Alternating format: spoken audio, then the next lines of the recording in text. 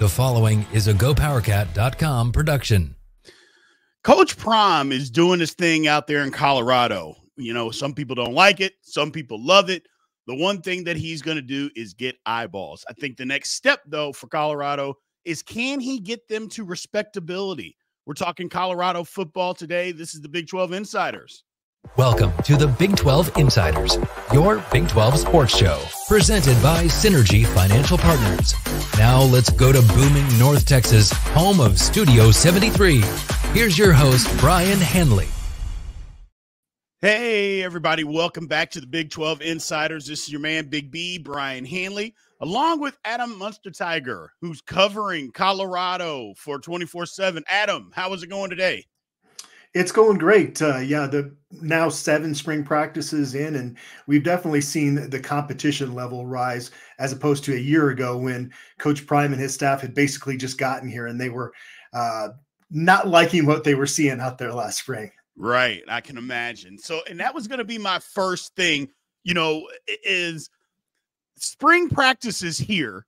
And I got to believe that last year it was more, you know what, we got to find out who can be here, who's capable of doing what we're asking them to do. Do they deserve, not necessarily deserve, but are they going to be able to play on such a big stage, Power 5 level? And it found out that there wasn't a lot of guys that they wanted. I shouldn't say that couldn't play, but a lot of guys that the staff just decided, you know what, we need to move on from. This year, I got to believe it's a lot different. The evaluation process has got to be different because I believe this year it's more of, you know what, now it's competition. Let's find out who's going to actually be on the field. Am I wrong with that? No, you're right. And you look at it, they have one scholarship player that is still around from the team that played in 2022 under Carl Jarrell. So you're basically having to flip over your entire roster. And I think there's, like you said, there's a lot of eyeballs on Colorado now. There weren't a lot of eyeballs on Colorado back in 2022. I don't think some people understand just how bad they were that season. They did pull off a miracle after there was a coaching change, and Mike Sanford was their interim coach and got them fired up for one Saturday. But most of those games in 2022, the other team was pretty much naming their score against them. It was historically bad when you look at the scoring margin, which was dead last out of 131 FBS programs this year. So in first spring last year, it was evaluating guys, and it was, I wouldn't say scrambling, but it was having to add guys to the portal that maybe some of them were a little bit higher risks.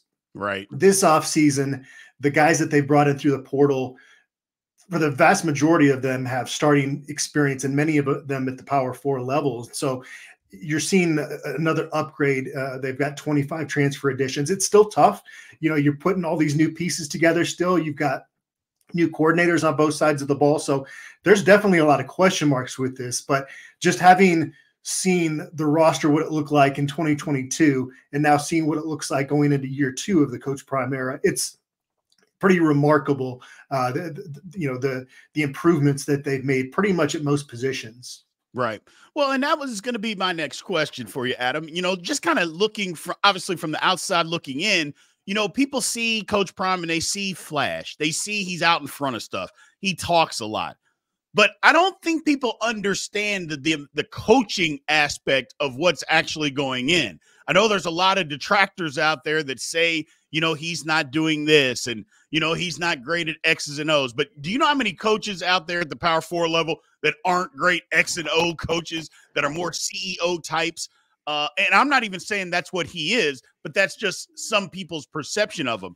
But kind of give us the overall background of or the health, I should say, of what the program is right now. Because, like I said, it started off last year like a house of fire, and then it didn't end well.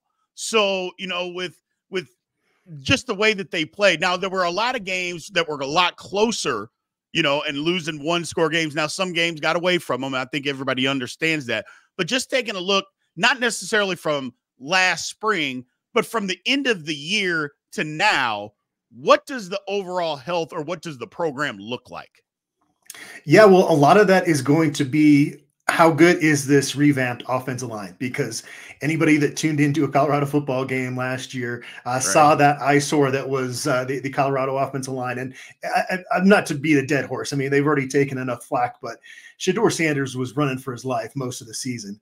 And so I mentioned a lot of these transfers they brought in now are guys that have Power 4 starting experience. And so they brought in some offensive linemen that they're scouting department says these are NFL type prospects. Now they got to go out there and back that up. Sure. It is an offensive line group, a new group that has a totally different mentality.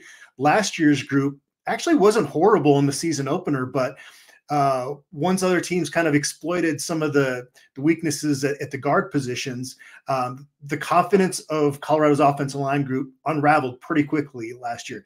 This new group of offensive linemen has a completely different swagger, and you're seeing fights now breaking out at practice on a regular basis because their motto is "Don't touch two." That's why they came to the University of Colorado, and there's no offensive line group in the country that's going to be in the spotlight more than they are, right? So it's an opportunity for a Tyler Johnson transferring over from Houston to really get a lot of eyeballs on him, and so it's going to be based pretty largely on how well that group plays. Now, defensively, they've got a couple gaps at linebacker that they need to fill during the spring transfer window. And they bring in a first-time defensive coordinator. Robert Livingston was with the Cincinnati Bengals before as their safeties coach. So this is going to be his first time calling the defense. So there's question marks sprinkled throughout here, but then you just keep going back to the talent has been upgraded so much. And you've got to assume that Coach Prime is going to learn from maybe some of the clock management issues they had at times last year. Sure. He's still relatively young as a college head coach, right? It was his first time at the Power 4 level. And he strikes me as somebody that learns from, mistakes in that regard. So, you were talking a little bit about the roster being rebuilt, obviously the offensive line. Colorado has been a program here recently under Coach Prime that has just jumped all into the portal. I guess two things is a totally rebuilt roster from what it was a year ago, even so from the end of last year. But I guess one question that a lot of people have is, what is he doing with high school recruiting? Is that going to start becoming a bigger thing at Colorado? Because I'm just not sure that it's sustainable that you can go every year and constantly get 25 guys out of the portal and make this thing work. So the question is, are they starting to dive into high school recruiting anymore? Or is he saying, no, I think I can make it work the portal way, and that's the way that we're going to do it? It's interesting. They've actually added a few high school additions here recently, guys that are really under the radar that Coach Prime wants to basically give them a shot. He loves recruiting the state of Florida, but yeah, they're still only at 10 in terms of 2024 high school additions. And I was told that number could come up a little bit closer to 15 with this upcoming 2025 class, but I'm told it might not even get to 15. So they're going to continue to keep this strategy. I would say it will work if you start winning football games, right? Correct. Because you're all of a sudden going to become attractive to even more guys in the portal. Right. Like Shedeur Sanders, his eligibility, he's going off to the NFL after this year. If Colorado wins 8 games this year, all of a sudden it's a very attractive destination for a transfer quarterback. So I think as long as you have success on the field, you can kind of build it this way. I mean, it's trending that way for a lot of programs right now, just because of how much freedom these players have nowadays. But the one challenge will be for Colorado is an NIL collective standpoint. That's something that they're trying to get better. They were kind of late to the NIL game, and as much interest as Coach Prime brings up, they just don't have the donor base to compete with the who's who for a lot of these players. So I think it's sustainable as long as you start to creep that high school number up a little bit closer to that 15 number. Right. So, and yeah, I would say the same thing. You got to have some high school, input, because again, you want to be a program that's going to try to develop guys, and the more that you develop, the better off you can be. But I think you're 100% right, Adam. Winning games kind of cures all of this stuff, because whatever your philosophy is, if you win, then it works. If you don't, then it doesn't work. I think that kind of speaks for itself. Just now, you mentioned the NIL and collectives and the donor base. I would assume that everybody in administration, and again, this is just an assumption, and in the town itself, that they are still really high on this football program after everything that happened last year, the influx of just popularity, the influx of money. I would think everybody's still really happy with what's going on. Want to win more games, but again, they won 1, now they win 4. You know, in an uptick again, if they could win 8. That would be even more. But I got to believe everybody around town, there's still kind of a buzz around the football program right now. Yeah, it's fun to be a Colorado football fan right now. And if you were a Buff fan back in 2022, you might not even want to wear your apparel out to the grocery store. That's how bad it had gotten. And now you go anywhere and you see Colorado gear all over the place. So it's kind of crazy. Coach Prime is very polarizing, but many people love him, and so that's brought a lot of excitement. Lil Wayne is coming out to do a concert right after their spring game this year. I don't know if it's going to get sold out like it was last year, but it's going to be close to a packed house, I would imagine. So that part of it has changed a lot in the last couple of years. There is some apprehension of like, how long is this going to last, right? Because Mel Tucker left Colorado in the middle of the night to take the Michigan State job. And so there's some of that PTSD from going through that experience as Colorado fans. So that maybe is one part of it, but there's no question that he's brought more talent to Boulder. And you know, Travis Hunter is one of the top athletes in the country. Colorado doesn't get guys like that, you know? And so Coach Prime has brought the ability, the eyeballs, and it goes beyond the hype too. You know, I think a lot of people have bought into the messages that he has with this team. It's a lot of tough love. You know, he brings guys in that are talented, but he's not going to coddle them. You know, he's very cognizant of also, you know, a lot of coaches say this, but you see it every day on social media from Coach Prime in terms of really trying to improve these kids off the field as well. And so all of that, it's been a feel-good situation around here. But yeah, 4-8 obviously is not going to cut it in year 2. Right. Well, and I'm glad you said that too, Adam, as far as, you know, what he's doing off the field and trying to make kids into men. He's trying to change them into men because, look, some people are they're not going to like what he does no matter what he does. Me personally, I look at it from the outside looking in and just say, hey, yeah, he records a lot of stuff, puts stuff out there, but it's teaching these guys something. You can say he's just doing it for the camera, but there's a lot of different things that you can do from, you know, just to put on camera, Adam, other than, hey, clean up the locker room, keep the bathrooms clean, go to class, do what you're supposed to do. There's a lot of different things that he could be doing, and he does a lot of those different things. But he also does this, and I think people have to understand that, look, Deion is doing this to try to help. Yeah, he wants everybody to get into the NFL if possible. But he continuously says 85% of you aren't going to make it to the NFL. You got to do something else. You got to become better men. I love that aspect, and I don't think that gets talked enough about, Adam, as far as how he's trying to transform these young men into men. Yeah, and anytime somebody questions his motives, it's like, he doesn't have to coach football. Like, he does not need that. He's a Hall of Famer. He played in the World Series. You know, this isn't, yes, obviously, you know, he's coaching his son, so there's that incentive there. But, you know, that's been a lot of the thought is that, as soon as, you know, Shedeur and Shiloh are gone, then he's gone. But it seems like it's beyond that. Like, he almost kind of adopts a Jordan Seaton into the family and becomes, you know, because he understands what it's like to be that guy. And not a lot of head coaches do. Not a lot of them were in those shoes of being, you know, looked at it as a prime NFL prospect.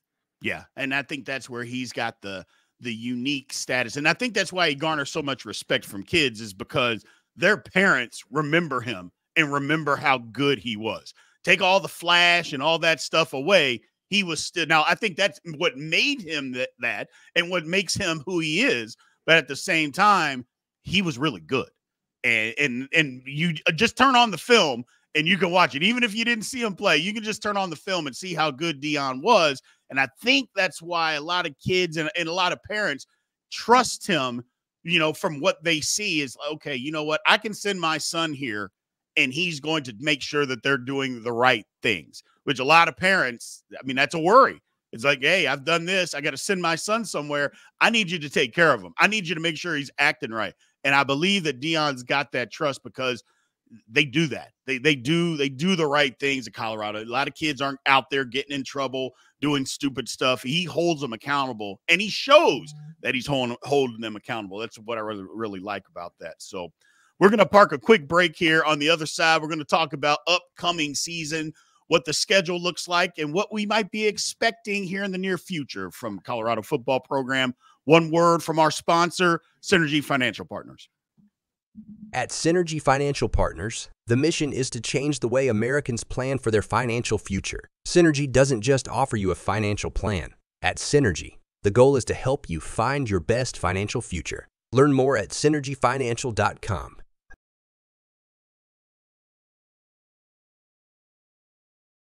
Welcome back to the show. Let's head back to the studio. All right, everybody. Welcome back to Big 12 Insiders. So, Adam, let's take a look here. I was looking at Colorado's schedule. Let's take a look at what's coming up here. They got North Dakota State, which we all know is a huge, just a powerhouse in the FCS market. So they're taking on that's not a cupcake game. That's not a gimme game. And then they play Colorado or Nebraska, and then at Colorado State, both of those games on the road. The non-conference schedule for Colorado this year, just like last year, not easy, just not easy to come right out of the gate there. Yeah, it's kind of a sneaky, tough non-conference schedule. There's an opportunity, depending on how they look in that opening game, that, there's a chance they're going to be favored at least two of the three non-conference games, but Nebraska, it's hard to say how they're going to look coming out the gates. But yeah, North Dakota State, at least because they have knocked off so many FBS programs, like that Coach Prime and his staff have a little bit more to kind of get the guys' attention leading up to that game. But Colorado has traditionally scheduled very difficult, and there's been some years here where they go 5-7, and you go, man, they could have kind of scheduled a little bit easier to get into more bowl games. But no, that should be a fun matchup though to kick off the season. Yeah, absolutely. I like, look, if they're going to win, if they're going to be the kind of team that I think that a lot of people expect them to be, want them to be, then, hey, you go win these types of games. And it doesn't matter who you play. You got to be good. And then, I'm looking at their conference schedule, to start off. They are at home to Baylor, at UCF, and then home to Kansas State and at Arizona. I mean, you might think, okay, Baylor wasn't very good last year, but this is kind of a make or break season for Dave Aranda at Baylor. And then UCF got better. Kansas State is Kansas State. Arizona was a surprise team last year, but they were very good. Even though they got a new coach, I mean, they were still very good. They bring back their quarterback. Again, you go down the list. Cincinnati kind of struggled. I'm not sure how good they're going to be next year. Texas Tech on the road, always tough. Utah, we know what Utah. I mean, they're probably the favorites along with Kansas. It's going to be tough. And then the last Oklahoma State, who was in the Big 12 title game a year ago, to get to 8 wins, they're going to have to play some really good football. They are. It's interesting, when you get the schedule, a lot of people like to go down win loss, and with this there's so many coin flip type games and not knowing exactly which teams are going to kind of live up to the hype, because we talked about this on a previous show. This is one of those conferences, the Big 12 going into 2024, where you've got the vast majority of fan bases in that optimistic lens, thinking that, they've got the pieces. And right now we're talking spring. It's always when hope springs eternal, but it comes down to, again, how well does Colorado's offensive line play? Because we already know that Shedeur Sanders is one of the most accurate quarterbacks in the country. We already know Travis Hunter is one of the most dynamic weapons on both sides of the ball. So it comes down to that. And all of a sudden now you look at some games that maybe seem like they're going to be tougher now, all of a sudden look more winnable. But it's just hard to predict And I just have a feeling this is going to be a conference that cannibalizes itself this year. That's just going to really feature a lot of parity. It should create a lot of exciting football, though. Yeah, it will. But I think you're right. I don't think there's going to be a dominant team. Now, there could be, don't get me wrong, but I don't think there's going to be a team that just runs the table in this conference.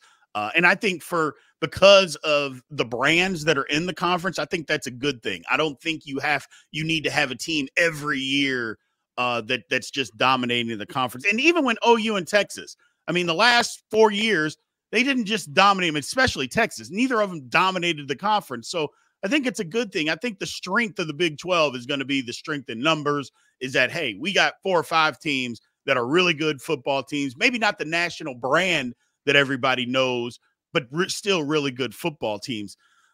Digging in a little bit, you mentioned Travis Hunter. Played a ton of snaps last year when he was healthy.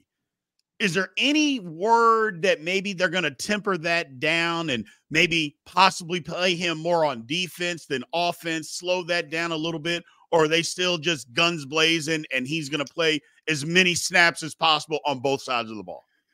Yeah, it doesn't seem like there's any chance of them changing that plan. And part of that is that Travis Hunter is just one of those young men that just never seems to get tired. When they're doing their conditioning drills and really pushing them, and certain guys are trying to find the trash can, Travis Hunter's sitting there smiling and dancing for the camera. He just has unlimited energy. Now, you talk about the risk factor. Well, he got hurt on a cheap shot last year along the sideline.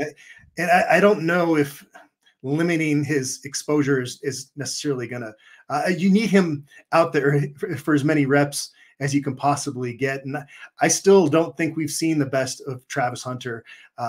There are plays that he makes in practice that are just incredible. And I think that if he can stay healthy, that he's going to take his game to an even higher level. And then the question becomes, what side of the ball does he project on for the NFL? But in terms of his time at Colorado, this upcoming season, they're planning to have him be a full-time guy both ways. Gotcha. Now, with April 15th, look, you mentioned at the beginning that Colorado were 7 practices in. A lot of schools, Adam, have changed their spring practice around this transfer portal opening date of April 15th. A lot of schools have said, you know what? The portal is going to be huge, and this date has come around that everybody's talking about, but hey, we're going to be in the middle of practice. And I don't see there being a whole lot of guys that are just going to be jumping into the portal in the middle of practice. Well, number one, was that planned by Colorado? Number two, are they going to be going out there on the 15th and looking to add even more talent? I got to believe that the second half that they're going to do that. Yeah, it's not ideal, to your point. Initially, they had come out and said the window was going to be beginning May 1st. And so I think maybe a lot of coaching staffs then kind of reshuffled things around after that was changed. Colorado decided not to. So there's definitely going to be having to multitask quite a bit those days once the portal opens up. And yeah, as long as Coach Prime is in Boulder, the Buffaloes are going to be very active in the transfer portal.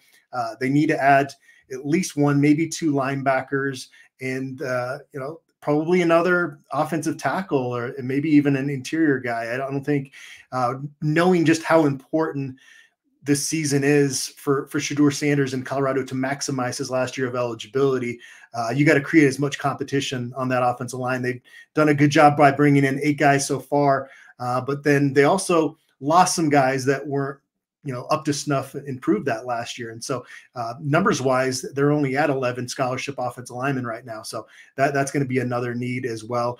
And then they bring in some guys that have already committed, like Will Shepard, who was Vanderbilt's leading receiver last year. He's doing the smart thing and staying at Vanderbilt to get that degree before he leaves.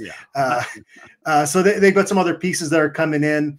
I would venture to guess that we see quite a few guys transfer out of Colorado's program as well. They do have some open scholarships right now, but I think there are guys that just don't see a whole lot of playing time at Colorado because they have improved the roster through the portal. And so it's going to be kind of this revolving door, but you want it to slow down obviously a bit because what they did last year in terms of a roster overhaul. It just makes it so difficult to get all Right. those pieces on the same page. So a lot more returning guys, but you're still going to see kind of that other side of the roster changeover once spring ball. Well, I guess before spring ball even ends. Last year, they had the same issue. They had a bunch of defensive linemen that hit the portal before their spring game. It was televised nationally on ESPN, and they just didn't have enough defensive linemen to really do a good scrimmage. So Right. we'll see what that looks like. I wouldn't envision, though, that they're going to get have one position that quite as weak as defensive line got last year during the spring window. Right. So that'll definitely help. I think, like I said, they do they do a good job just about anybody, or almost better than everybody, as far as the portal. Identifying the talent. Look, there was a lot going on last year trying to identify the roster, who could be here, who shouldn't be here, who do we not want to be here, and who doesn't want to be there. That's all that came into play last year. Stable ground. I think this is kind of a big measuring stick this year because, like I said, things have settled. Now it's okay. What do we got? Here's what we are. This is what we need to do well. Let's go out and prove and go win some football games. I think at that point, that's where Colorado is.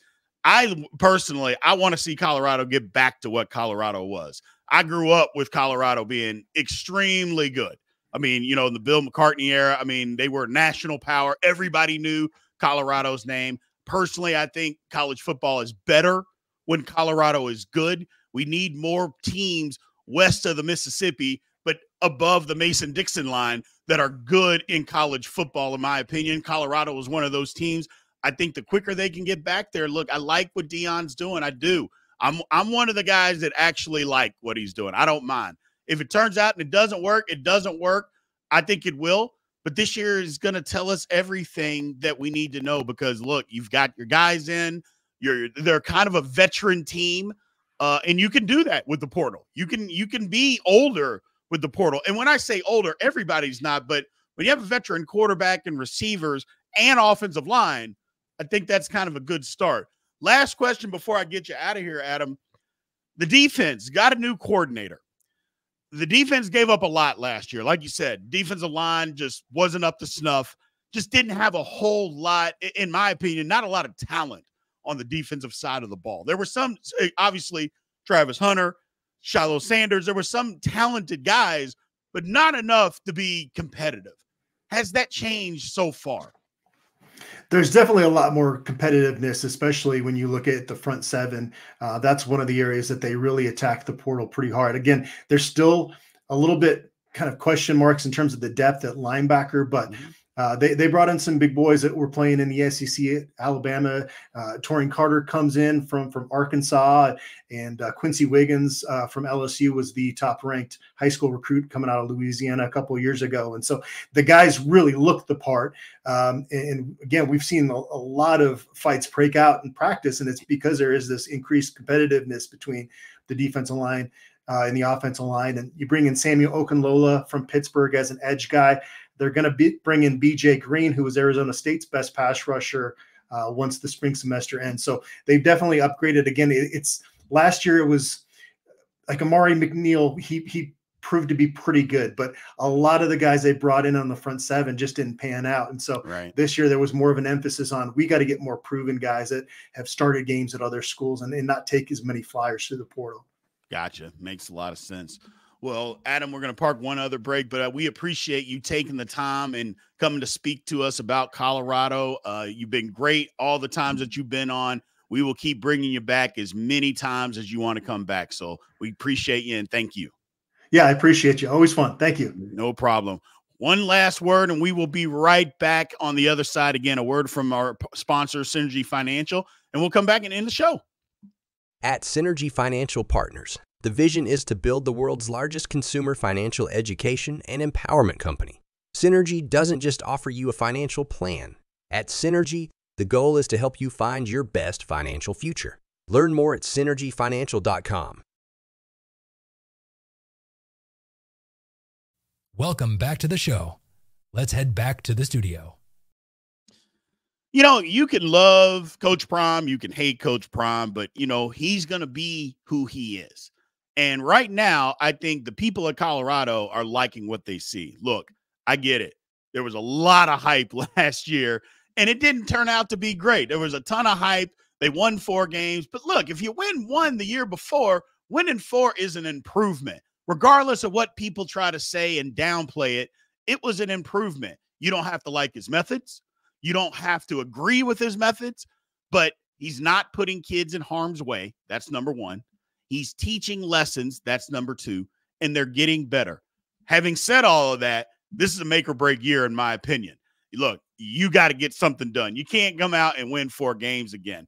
It's one thing to talk all the hype and do all that. All that's fine, and it doesn't bother most people. People are okay with you being brash. There's some people that don't like it, but it is what it is. But if you are going to be brash, you got to start to back that up. That was the one thing that Deion always did when he was playing. He always backed it up, and now his team's got to have his back and do the same thing. We appreciate everybody being out here or coming out today and joining us. Thank you, guys. Fitz is going to be covering us the next 2 days. I'll be out of town, so I appreciate all the support. Remember, like, follow, subscribe. We're almost at our goal. So continue to push and subscribe over on YouTube at the Big 12 Insiders on YouTube. We appreciate you guys, and we will talk to you later. This has been a GoPowercat.com and Spirit Street production. Please support this show by subscribing to this YouTube channel or follow us on your favorite podcast platform.